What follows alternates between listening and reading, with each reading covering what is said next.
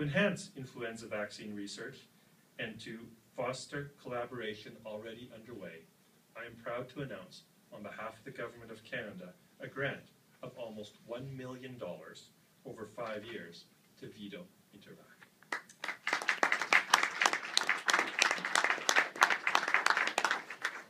For the past 40 years, VIDO-InterVac has established itself as one of the world's foremost research and development centers on vaccine and immune therapeutic technologies for livestock and humans. This funding will support the innovation and development of influenza vaccines and strengthen pandemic preparedness and response. It will allow the world-class research labs here to perform rapid research during the pandemic outbreaks that will benefit the health of all Canadians. We'll work on the H5N1 virus, and also we plan to work on the newly emerged H7N9 virus, which was originally from avian, and now it causes disease in humans.